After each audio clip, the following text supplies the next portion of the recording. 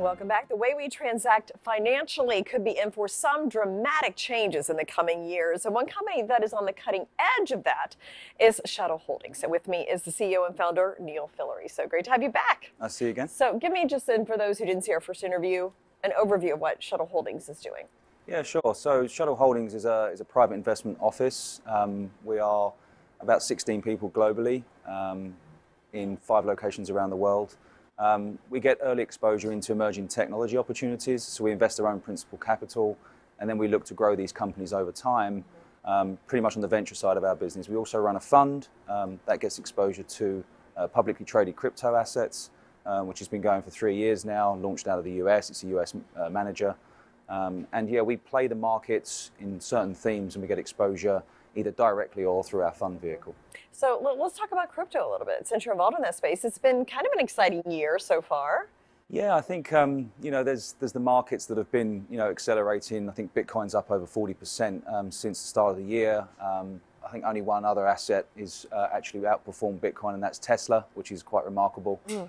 But yeah, I mean, so we get exposure to these assets. I think there's more and more institutional capital that's coming into the space, which I think is helping to drive the price of the digital assets up. And yeah, it's evolving over time. So it's interesting you mentioned the gains with Bitcoin, because in the last decade, you know what Bitcoin was up? 9 million%. Yeah. I mean, it was by far the best performance, which is interesting, because it could have been like a pivotal decade of change. Maybe it was foreseeing some change or something. Yeah, I think everyone's still grappling with, is it, where does the value come from Bitcoin? I mean, originally, of course, it was digital cash. It was a peer-to-peer transaction method to move value around the world. Is it a store of value? Does it behave like gold? I mean, all these questions keep getting asked. Yeah. But there's no doubt that it's not going away, and it's here to stay. Yeah. And it's we get exposure to that asset class. But the real fundamental stuff for us is we look at infrastructure and the way in which the financial system can be supported by new companies coming in to change the way in which we do business, change the way in which we transact peer-to-peer with each other. There's a whole new big digital shift that's going on in markets today that's really transforming the way we do business. Well, and that's what I want to talk to you about, because that's really what you're involved in. And this company, DAX, that you're working with. So kind of tell me about that company. Yeah, so DAX is one of our lead portfolio companies. It's a business we launched a couple of years ago. What it's really solving is infrastructure. So it's a foundational security layer to actually manage the private keys of holding digital assets.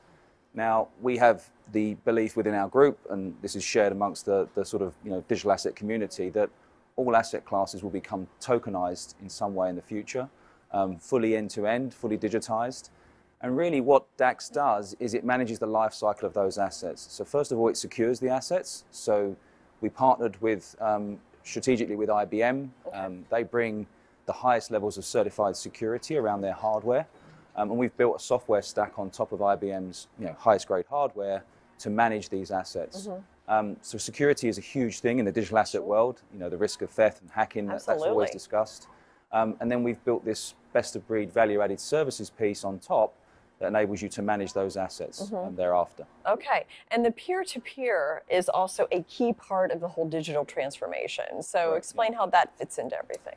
Yeah, so with the blockchain and digital assets, the ability to transfer value between you and I peer-to-peer without a centralized counterparty, that has a lot of value for us because it avoids bottlenecks. It's inefficient sometimes to move. A lot of fees. Yeah, a lot of fees. Yep. So every time you move value from one through a bank to another bank and ultimately clear that asset in a particular country, that can take some time. So it's creating efficiencies by being able to move value peer-to-peer, and that's an important part of our business. Yeah. Now, you mentioned your partnership with IBM, so that is kind of opening up some more liquidity for you as well?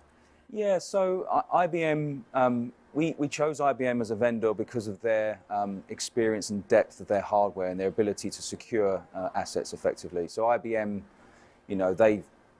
they service over sort of 80% of MasterCard and Visa transactions globally. They have relationships with 90 of the largest 100 banks.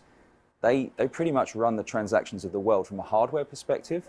Okay, so finally, what kind of things are on your radar screen for 2020 that you'll be watching in this space? Yeah, so we've launched a hybrid product offering with the DAX business. we actually go and launch it officially in May of this year. We're doing it in San Francisco, IBM Think. IBM Think is one of the main technology conferences around the world. It's attended in the masses. And we are two products, as I said. So one is an enterprise-grade custody product. So we're targeting the larger banks, the big institutions that want to service their clients with digital assets. So we're building that infrastructure for them. Mm-hmm.